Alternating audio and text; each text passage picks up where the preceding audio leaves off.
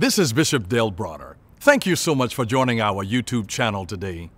If this is a blessing to you, I want to encourage you to like it and then click the subscribe button and then turn on notification. Hit that little notification bell so that you never ever miss another one of our videos. And then if you're in the Metro Atlanta area on a Sunday, check out one of our exhilarating services at 8:30 a.m., 11 a.m., or 6 o'clock p.m. Be seated. So great to see you today. If you would turn your attention to the 28th chapter of the book of Acts, Acts chapter 28, and beginning with the first verse, I'm reading from the New Living Translation of Scripture. Notice there these words. Once we were safe on shore, we learned that we were on the island of Malta. The people of the island were very kind to us. It was cold and rainy, so they built a fire on the shore to welcome us.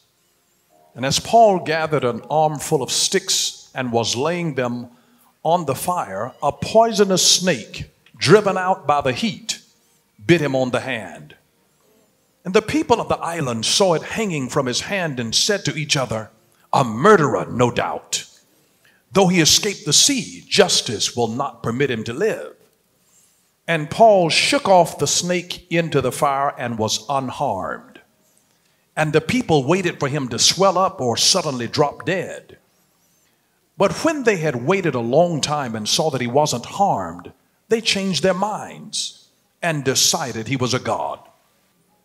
Near the shore where they landed, where we landed, was an estate belonging to Publius, the chief official of the island. And he welcomed us and treated us kindly for 3 days. As it happened, Publius's father was ill with fever and dysentery. Paul went in and prayed for him, and laying his hands on him, he healed him. And then all the other sick people on the island came and were healed. And as a result, we were showered with honors. And when the time came to sell, people supplied us with everything that we would need for the trip. I want to talk today from the subject, bitten while building.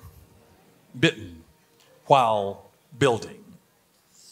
Isn't it interesting here that the Apostle Paul, on the ancient island of Miletus, now known as the modern-day island of Malta, he's out there, they're shipwrecked here, and then they come here to a place of barbaric people. And that doesn't mean that they were just uncivilized. It means these were not Jewish people. They considered everybody who wasn't like them as barbaric. And as they were welcomed on the island, it's amazing how the opinions of people change. When he was first bitten by this snake, this poisonous snake. A viper is a poisonous snake. When he was bitten by the viper and it was hanging onto his hands, isn't it amazing how people formed an opinion about him and said he must be a murderer, and that though he survived the sea, he didn't survive on the land because something bit him on his hand. But this is not the first time that we see a snake attaching itself to humanity. Remember, the first time we saw the snake attaching himself to somebody was when the serpent attached himself to Eve in the Garden of Eden, Genesis chapter 3. He attached himself to her using his mouth, because the serpent at that time had an ability to communicate somehow, and he talked to Eve, and he used his mouth to attach himself to Paul. And let me just tell you, you have to be able to take the place of your pain and turn it into the place of your power. Because the very snake that bit his hand, it was the same hand that Paul laid to bring healing to others. The very place that you have been injured, maybe, just maybe, God will take the very thing that almost took you out and use the same hand that has been attacked and use it to bring blessing to others. Don't ever count God out. Don't ever count him out. And don't let people, when they see you and they don't understand you, because see, they misjudged Paul. things are not always as they seem. They look like they were one way, and they said, no, no, no, no, no, no, he must be a murderer. And isn't it amazing that when he survived, they switched from a murderer to saying he must be a god. Now you're talking about a 180 degree turn here. Their opinion changed on a dime. And he was attacked, but yet he survived. And oftentimes, it seems like we get attacked when we are trying to do something positive, trying to help somebody else. Paul was out here, you know, they had built a fire to warm them coming in from shipwreck and to welcome them. And Paul is gathering sticks to help build the fire. He's trying to do something good. It really hurts you when you get bitten while you're trying to help folks. And this is what Paul was doing. I mean, if you get bitten while you're on your way to do some devilment, I mean, we consider that to be justified in some way. You know, you got some evil intent on you, and you're going to do some devilment, and then you get bitten while you're in the process of doing evil, we can understand that. But when you get bitten while you're trying to help build something to comfort people, when you're trying to serve people and you get bitten, when you're trying to help people and then they assign wrong motives to you. Are you listening to me? I mean, it hurts. It hurts. It hurts. It hurts when the people that you're trying to help accuse you of something. It's better to be accused from an enemy than somebody that's supposed to love you that you're trying to help. This is what happened to the Apostle Paul. But Paul didn't waste his time putting his mouth on people that put their mouth on him. Paul didn't even waste his time with what bit him by trying to bite out stuff back to them. Paul kept on doing what he was doing. Paul was building this fire when this poisonous snake bit him on the hand. And just remember this now, the hands represent our works. The hand represents our works. So the enemy was trying to stop Paul's works. The enemy knew that when Paul reached the island of Malta, that Paul was going to use that hand to lay on Publius' a father-in-law and bring healing to him. And then it was going to break out a healing revival. And he was trying to stop what Paul was on his way to do. So he bit him as a sign that he was trying to stop his work. And so I just came to remind you today that the attack that you are dealing with is not personal. Touch somebody next to you. Tell them that the attack is not personal. It's not personal. It's not personal. The attack that you're dealing with is not personal. It is about the work that you are doing. It's about the work that you're doing. It is about what you are building. I mean, I want you to write these 3 words down. It's about what you're doing. Write that word down, doing. It's about what you're building. Write that word down, building. And it's about who you are becoming. The attack of the enemy that is on you. Whenever you get really attacked by the devil, he's not trying to attack what you were. He's trying to attack what you're doing. He's trying to attack what you're building, or he's trying to attack who you are becoming. He's trying to stop you from coming into your destiny and power and position. He's trying to stop you from becoming Moses. So he puts out an issue to kill all of the babies 2 and under.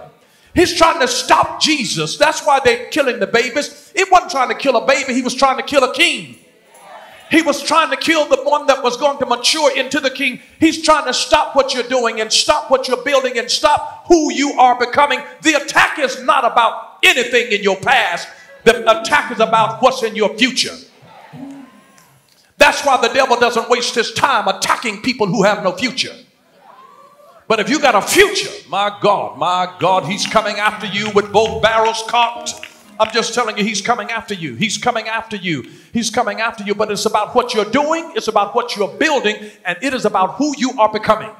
He's after your destiny. Your goal is in your destiny. That's why when you understand the power of a dream, when you start dreaming is the ability to see into the future. Whenever you get a dream, you got a glimpse of what already awaits you in another time, in another dispensation. And that's why you work on it right now, because you see it. You see now what God has there. He allows you to see it now. And the devil, when he bites you on the hand, is trying to stop your works, what you're doing, what you're building, and who you are becoming. And I want you to be reminded of this. Don't confuse yourself with those who try to attach themselves to you with those who are assigned to you. See, some people just want to be attached to you, bloodsuckers. They just want to be attached to you, leeches. They just want to attach themselves to you. Don't confuse those who try to attach themselves to you to those who are assigned to you. Can I give you another word of wisdom? Don't get attached to anybody or anything that is not attached to God.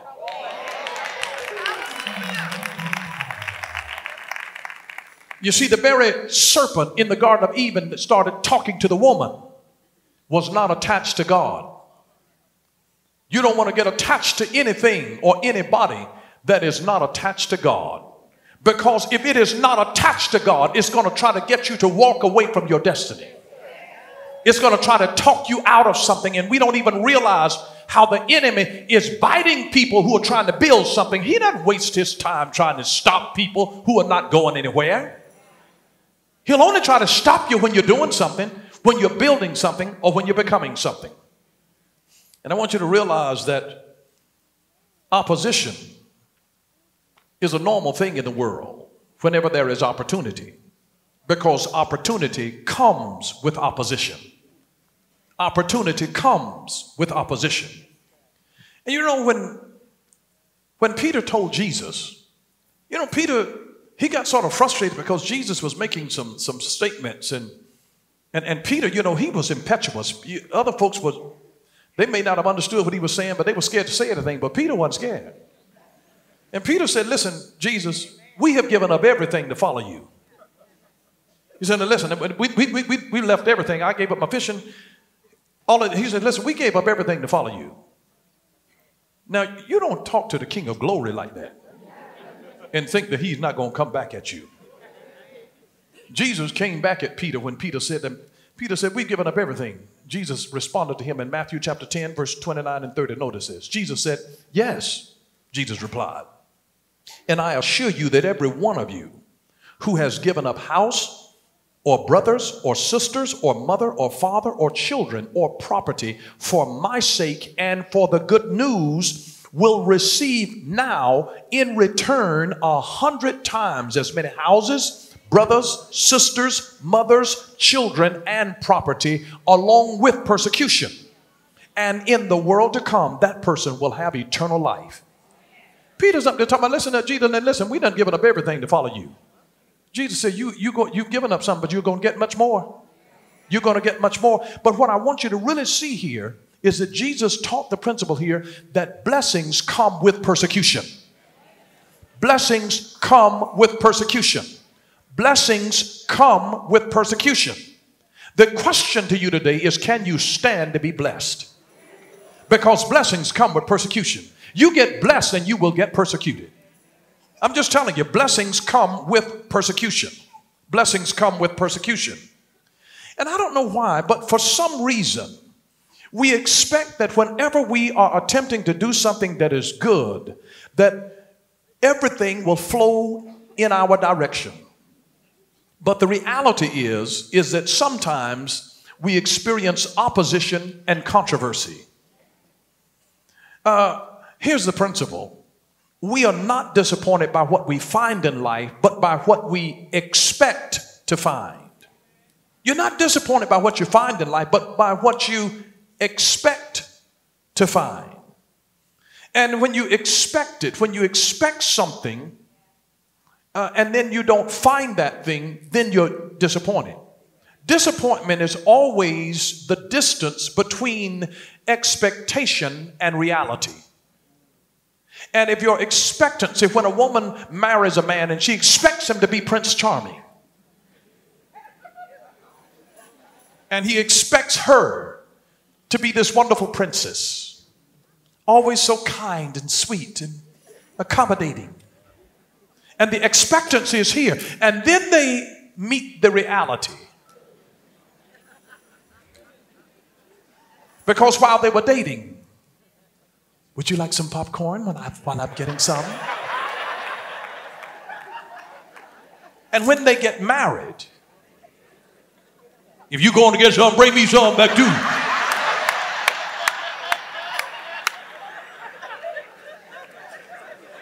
Disappointment, it is the distance between what you expect and what you realize in the real world. You see, there is the ideal, the ordeal, and the real. Oh my God, we don't have time to go there today. That's a whole nother message. But I just want you to understand that it's not what we find in life that disappoints us. It's what we expect to find. But I've got good news for you. I love something that Charlie Chaplin said. He said, nothing is permanent in this wicked world, not even our troubles. Isn't that good to know? I don't know about you, but that blessed me. Nothing is permanent in this wicked world, not even our troubles. Whatever you're dealing with right now, it is not permanent. Whatever trouble that you have, it is not permanent. It is not permanent. No problem lasts forever. Not even your troubles are permanent. Thank God for that. But you will be bitten while you're building. And you assume that if you're doing something to help somebody, that everything is supposed to flow your way. I remember my mother was going one time to take some groceries to an old lady who was confined to her home. And she went to the grocery store, and my mother had about 6 bags of groceries that she had shopped for this lady and was taking the stuff to her home. And there she was on I-20, you know, just singing and flying on her way to serve this lady. And in the rear view, she noticed these blue lights. And she was not in Kmart. And they pulled her over and gave her a ticket, and mama just broke down because she didn't understand. She's like, Lord, I'm out here trying to do something to help somebody, and you let me get a ticket. Have you ever had something bad to happen to you while you were doing something good? You know, then like I said, if you're into some devilment and you get a ticket on your way to buy weed, you understand that it's justified. There are no questions. You know, it's like, whoo, whoo, whoo. Thank God that they pulled me over before I got there.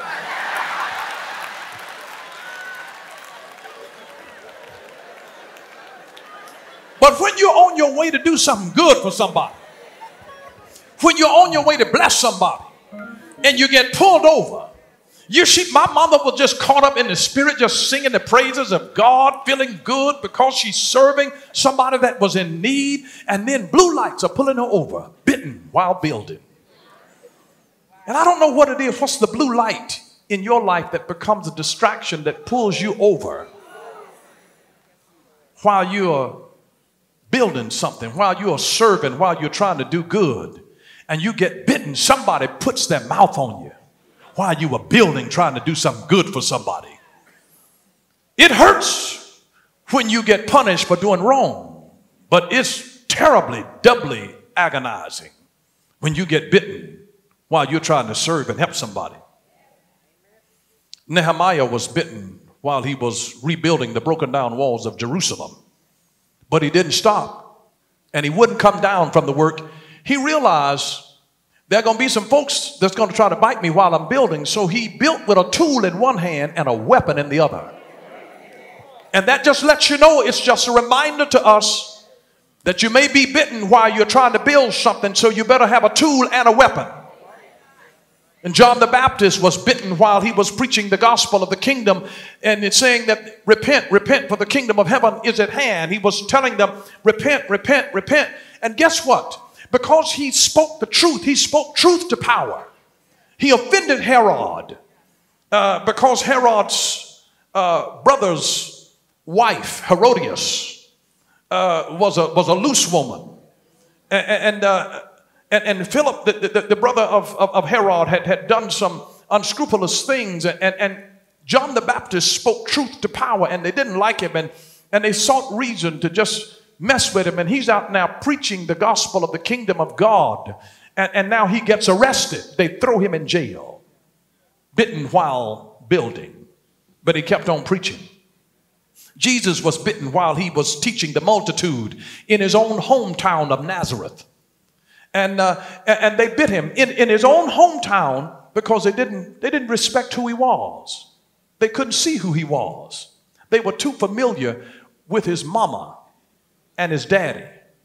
Is this not the carpenter's son, Joseph's son? Isn't this Mary's boy? Didn't even understand who he was, and he was bitten while building. They tried to apprehend him, and the Bible says Jesus, he slipped away. He conveyed himself away because he said, my time hadn't come yet. You can't touch this. And he just slipped away, but he was bitten while he was building. And let me just remind you, that same slithering serpent is still trying to bite people who are doing stuff, building stuff, and becoming more. He's still trying to bite them. And I want you to recognize how he bites you. He bites you by putting his mouth on you, by whispering to you, it'll never work, by trying to trick people to say, just a little bit won't hurt, just by whispering to you, you're not good enough, just by whispering to you, you don't have the right credentials, just by whispering to you, you're the wrong gender, you're the wrong race, you're too old, you're too young, you don't have the right look, you're not from the right background. Suppose they laugh at you. Suppose you are rejected. Suppose you are denied. These are little bites to try to stop you while you're building. And you know, everybody who's a parent, parents are often bitten by their own children, bitten by their attitudes and bitten by their words, because they oftentimes will go through periods of ingratitude, entitlement, and disrespect. Isn't it amazing? You sacrifice for them. And when it's their birthday, they're looking for a gift and they don't realize, and you pay the gas bill and the cell phone bill and get their school clothes and deal with them every time that they are sick, you know. I mean, suppose parents sent their children a bill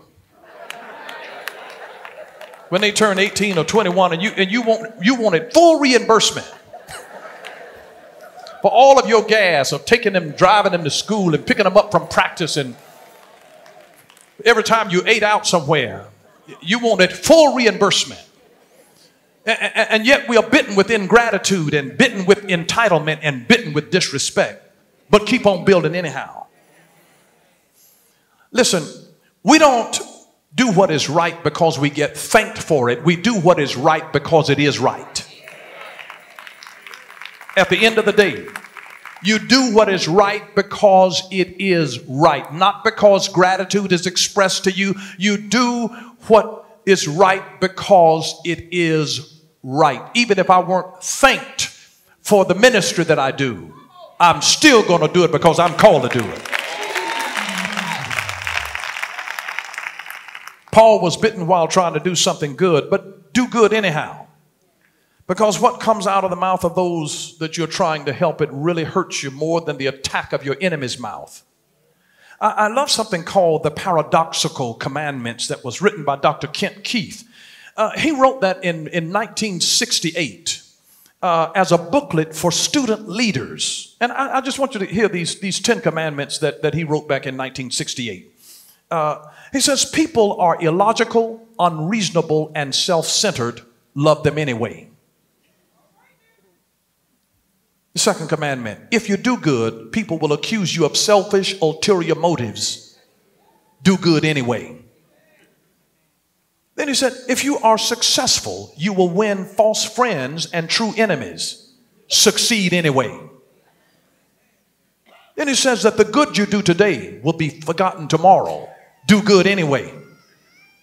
And it says honesty and frankness make you vulnerable. Be honest and frank anyway. Then he says the biggest men and women with the biggest ideas can be shot down by the smallest men and women with the smallest minds. Think big anyway. And it says people favor underdogs but follow only top dogs. Fight for a few underdogs anyway. And it says that what you spend years building might be destroyed overnight. Build anyway. And people really need help, but may attack you if you do help them. Help people anyway. And he says, give the world the best you have, and you'll get kicked in the teeth. Give the world the best you have anyway.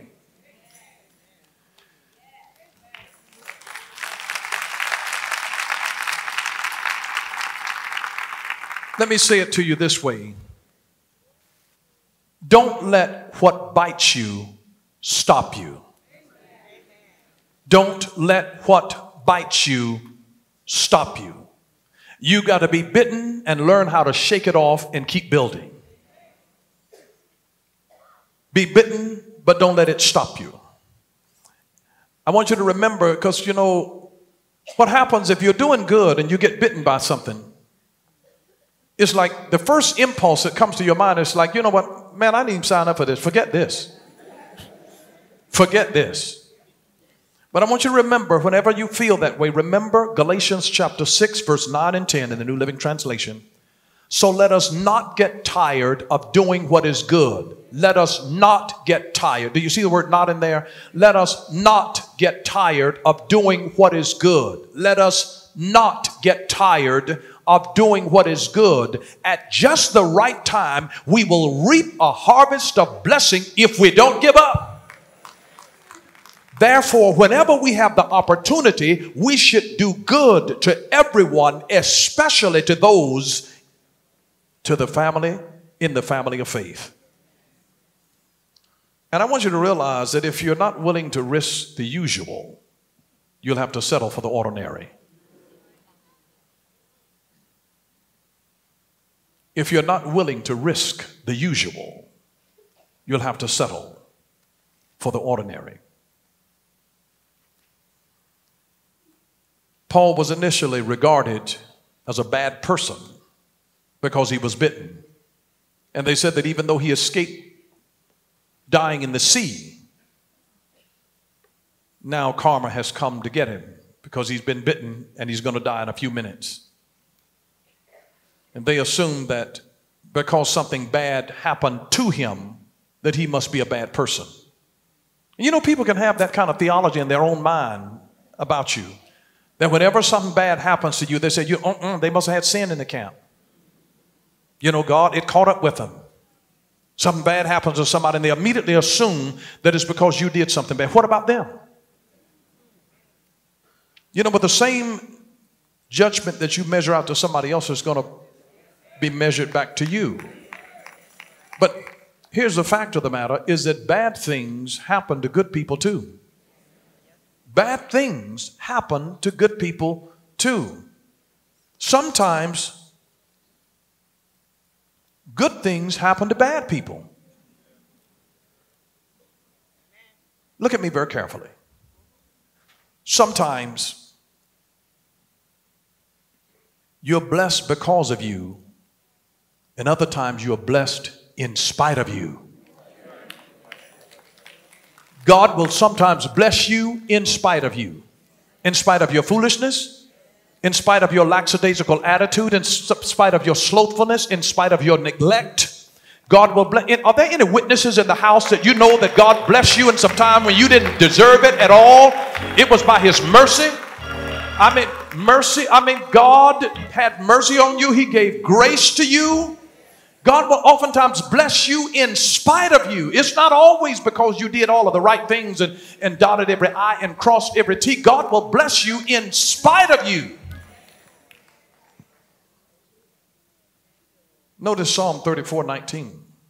The righteous person faces many troubles, but the Lord comes to the rescue each time. Now notice that the righteous person faces many troubles. The righteous, it didn't say the sinner, it says the righteous person faces many troubles, but the Lord comes to the rescue each time. You don't have to be evil to deal with trouble. Psalm 34:19 says the righteous person faces many troubles, but the Lord comes to the rescue each time. And see, if somebody catches you facing trouble, they assume that you're paying for sin. You're not paying for sin. Jesus paid for it. There's no need in you paying a bill that he's already paid. Jesus paid the bill. He paid it all. He paid it all. The righteous person, though, faces many troubles, but the Lord comes, he comes to the rescue each time. Notice the word of the Lord in the New Testament. Somebody said, well, that's Old Testament. Here's the New Testament. 2 Timothy chapter 3, verse 12. Yes, and everyone who wants to live a godly life in Christ Jesus will suffer persecution. It didn't say evil people. It says everyone who wants to live a godly life in Christ Jesus will. It didn't say maybe. It says will suffer persecution. Will suffer persecution. You know, one reason that I think that he allows us to be bitten sometimes while doing good is because you can get comfortable doing good. And pain awakens us immediately to God. When you get in pain, it's oh, Jesus. The minute pain hits you, you start calling on God. I mean, the minute that pain hits you, he'll let you get bitten sometimes so you'll call on the Lord. You'll draw near to him, that you will turn to him and depend upon him. God has a reason even that he allows pain to come our way. But isn't it something that even though he was bitten and hurt by the snake physically, the Bible said that there was no harm that came to him? And so I encourage you, don't let what fastens to your hand infect your heart. Don't let what fastens itself to your hand infect your heart. Because remember, your hands represent your works. Don't let your works interfere with your worship. Don't let what happens with your hand infect your heart. Learn to shake it off. Shake it off. Shake it off. Don't let it infect your heart. Shake it off. Life is too short for you to live with bitterness in your heart toward other human beings. It's not even worth it. Let me just tell you something. I don't know why we think that every time something happens, we have to start blabbing it and running our mouth about everything. Listen, let me tell you something. When you grow up, you quit running your mouth so much. You really do. Have you ever noticed really seasoned people? I mean seasoned. I'm not talking to people that have gray highlights. I'm talking about really seasoned people. Have you ever noticed two old people out eating? They don't just be running their mouth off to each other. They'll sit there and I've watched and I'm like, do they even like each other? It's like they won't even say anything the whole time. But I realize if you get a certain age, you just don't run your mouth a whole lot. Because you start returning to the simplicity of a child. And when we start off, children don't run their mouth a lot. They don't say but a few words. Mama, eat. Eat, mama. Their vocabulary is very limited. They don't say a whole lot. They're not having a whole lot of conversation. And when you get on the flip side of that, when you're coming into the winter years of your life, you don't do a whole lot of running of your mouth. Life is too short for us to be running our mouths, talking about things that won't matter 10 years down the road, 5 years down the road. And if it's not enough to stress you 5 years from now, don't stress over it now. Just ask yourself, will this thing matter to me 5 years down the road? And if it will not matter 5 years down the road, don't let it matter so much and start robbing your life now, talking about what your ex did. Listen, let it go. Shake it off. Don't let it go to your heart. What bit you on the hand, don't let it go to your heart. What bit you on the hand, don't let it go to your heart. Shake it off. You got to keep your heart right. We've got to keep our hearts right in the midst of everything that bites you in life. And there are some things that will bite you. But it leads us to trust God so that he gets the glory out of our life. Because humility is God's anti-inflammatory. It keeps us from swelling. Humility. It's God's natural anti-inflammatory. And there is a difference between swelling and growth. Don't let people swell you, let God grow you. You know how you can tell the difference between swelling and growth? Sometimes they look the same. You can be hurt and swollen and people say, man, you've grown. But swelling is always temporary. Give it time and it goes down. Put some ice on it, it goes down. Drain the infection, it goes down. But when you've grown, put some ice on it, you still swole. There's a difference between growth and swelling. I want you to notice 1 Corinthians chapter 15, verse 9 and 10. This is Apostle Paul. He says, for I am the least of all the apostles. In fact, I'm not even worthy to be called an apostle after the way I persecuted God's church. Talking about humility now, God's anti-inflammatory. He says, but whatever I am now, it is all because God poured out his special favor on me and not without results. For I have worked harder than any other apostle, yet it was not I, but God who was working through me by his grace. This is the Apostle Paul now in his humility. He's grown a little bit now by the time he writes this in 1 Corinthians chapter 15. Paul says, I am the least of all the apostles. No wonder he could shake it off and not be offended by it and let it go to his heart. The Lord protects those whose hearts trust safely in him. You ever notice the Bible in Psalm 91 verse 14? Notice this. The Lord says, I will rescue those who love me. I will protect those who trust in my name. When you trust in the name of the Lord, God will protect you. When your trust is in God, not in your 401k. When your trust is in God, not in the best doctor. When your trust is in God, is in the Lord our God, he will protect you. You see, offenses will come. You're going to have offenses where you'll be bitten by many things and many people in life. They will come, but the Bible says, woe through whom they come. Notice Matthew chapter 18 and verse 17 in the contemporary English version. It says, the world is in for trouble because of the way that it causes people to sin. There will always be something to cause people to sin, but anyone who does this will be in for trouble. The ones that bring offenses. But I want you to realize this. We can depend upon God's word. And because God's word is immutable, our faith is unshakable. Because God's word is immutable, our faith is unshakable. And I want to encourage you today to refuse to become weary in well-doing. Because discouragement is the most commonly used tool of the devil. Discouragement. If he can bite your hand with discouragement and discourage you to stop your doing the works, to stop you from building and to stop you from becoming, that's his plan. Is to stop you from doing, stop you from building, and stop you from becoming. But be not weary in well-doing. He reminds us in Galatians 6. Don't be weary in well-doing, because you will reap in due season at the right time if you don't faint. You will reap a harvest that is well worth it. Be not weary in well-doing. You have to remind yourself of that when you're raising children.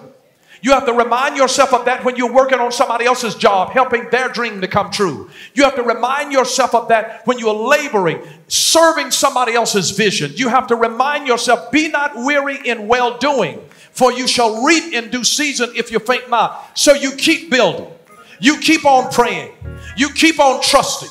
You keep on believing. You keep on serving. You keep on praying in the Spirit. You keep on singing and making melody in your hearts to the Lord. You keep on encouraging one another. You keep on building up. You keep on edifying.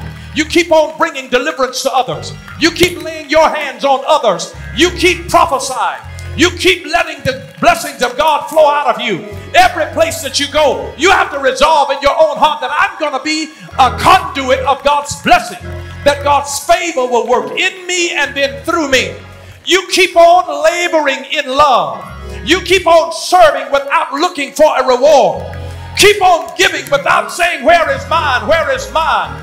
Keep on, keep on, keep on, keep on. Be not weary in well doing, because you will reap in due season if you faint not. You may be bitten while you're building, and you probably will be, but keep on building anyhow. Keep on raising anyhow. Keep on encouraging anyhow. Don't let negativity stop you. Don't let what bites you stop you. Keep on building. Keep on working. Keep on laboring. Keep on trusting. Keep on standing. Keep on running.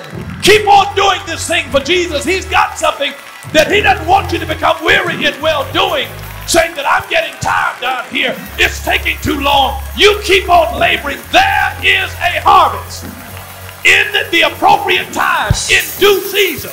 I'm just here to remind you that if somebody's due season is just around the corner, if you don't become impatient and try to usurp the authority of God, your due season is right around the corner. I'm just telling you, when you plant, there is a due season for the harvest to come.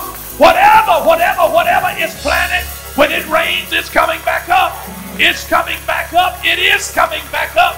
Don't be weary in well-doing. Don't worry about doing good and nobody takes the time to thank you for your labor, for your sacrifice, for your putting up with trifling people, for your dealing with misunderstood motives. Keep on serving. Keep on giving.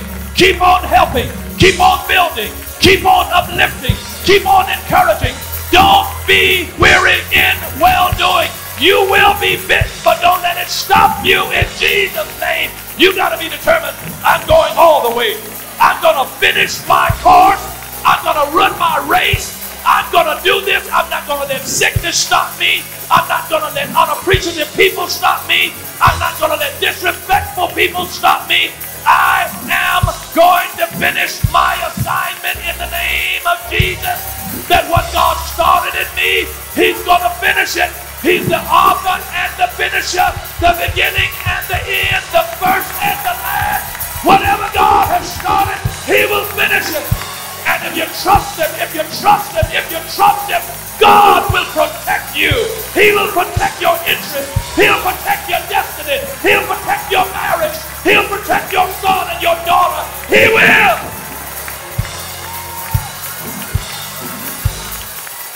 Blessed is a man that trusteth in the Lord. There's a blessing that comes from trusting in the Almighty God. There is a blessing that comes from trusting in him. There is a blessing that comes from trusting in him.